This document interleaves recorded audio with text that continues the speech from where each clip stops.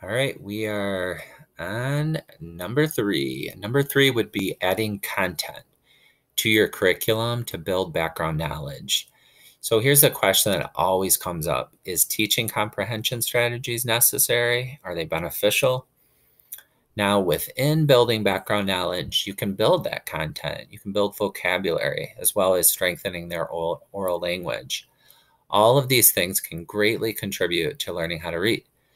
I made a quick video about the simple view of reading, but it really helps to explain the importance of strong language comprehension with decoding, and that's how you get to reading comprehension. I'll leave a link. The simple view of reading also has really helped me to make decisions with interventions as well. Now, this baseball study is a famous one. It was done in 1988, and I encourage you to listen to it. It's very interesting to see how the knowledge of baseball contributed to the overall comprehension scores in this study.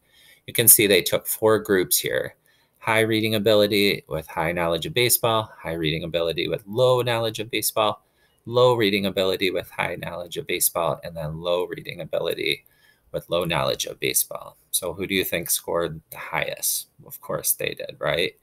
And then who do you think scored lowest? Of course, this one. So here's the results, though. This is the interesting part here. The group that had a low decoding ability and then the highest knowledge about baseball scored the second highest in the study. So if you want to learn more about the importance of building knowledge across content areas, I strongly recommend you to check out Natalie Wexler's The Knowledge Gap. I'll include a link of her talking about her studies as well. So she says spending less time on strategies might free up more time to build knowledge and vocabulary. And then this could enable them to make sense of an increasingly sophisticated material that they're going to confront as they progress through school.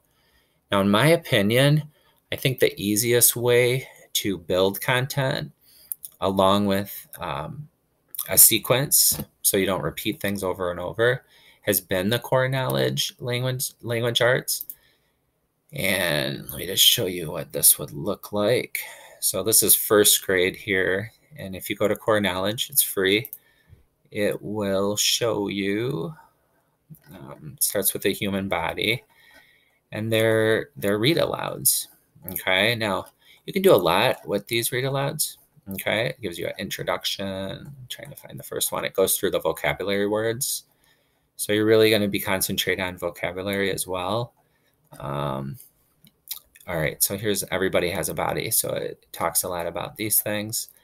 And you can also have pictures with this flip book right here that helps to capture their attention. You can have them look at this as well when you're reading that. So it's really, really good. And I really think that it's probably the easiest way to really build that knowledge. Now, there's other ways as well. I'd love to hear comments about how you do that in your class.